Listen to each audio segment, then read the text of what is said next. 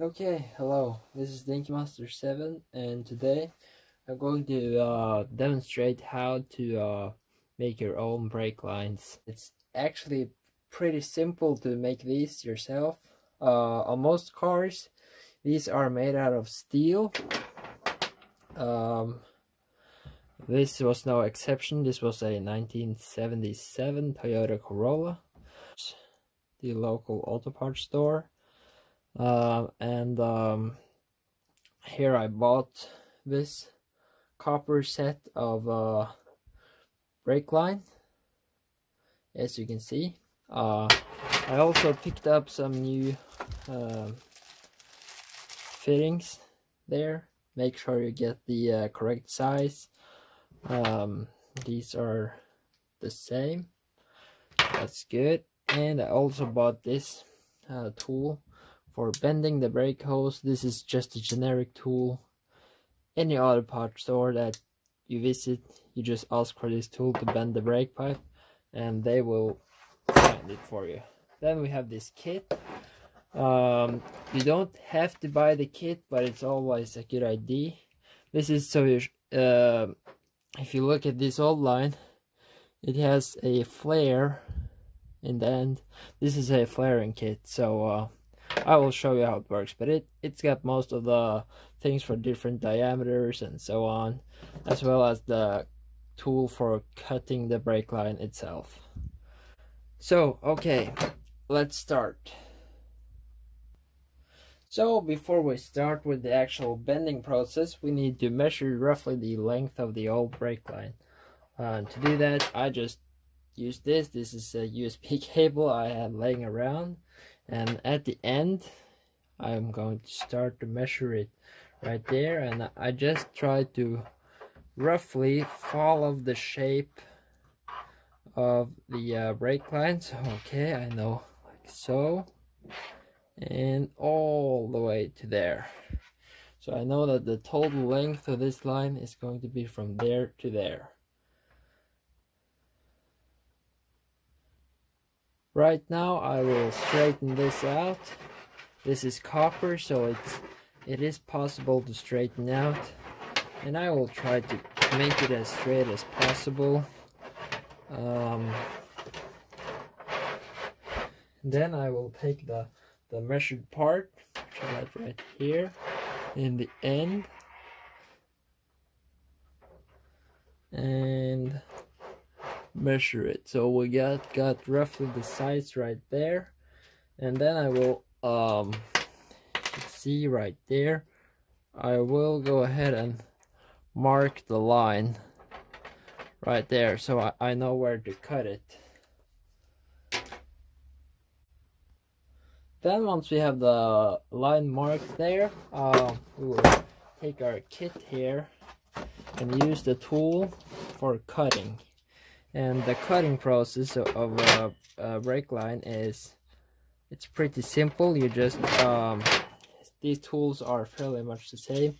You untighten them, then you put them inside of these rollers right there, and we mark up where we need them to cut, and then we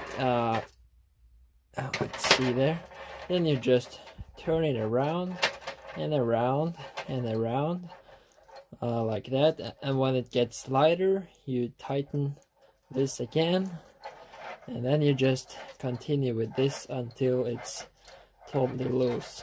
Once you've done this a couple times, there you can see, loosen up, and we got a perfect cut right there.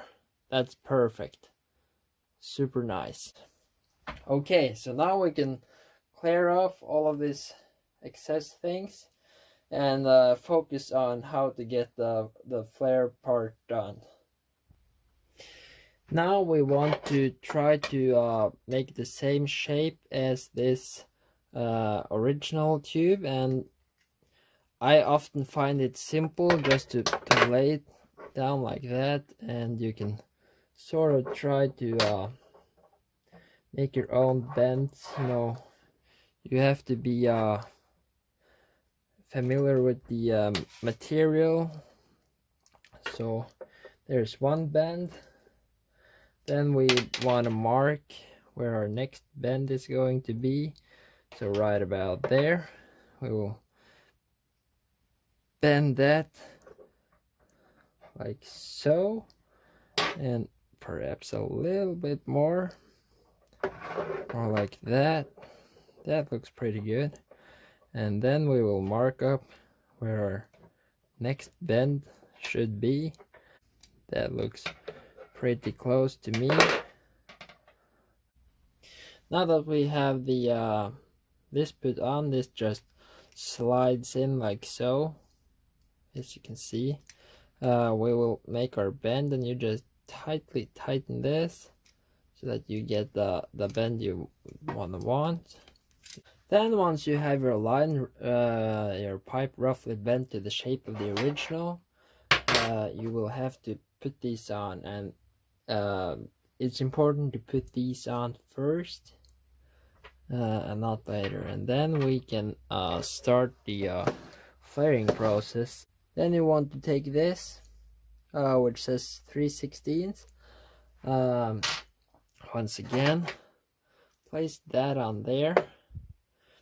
Now that we have this in there with that on the back side, the rule here is that this, the thickness of this should be how far up that should stick.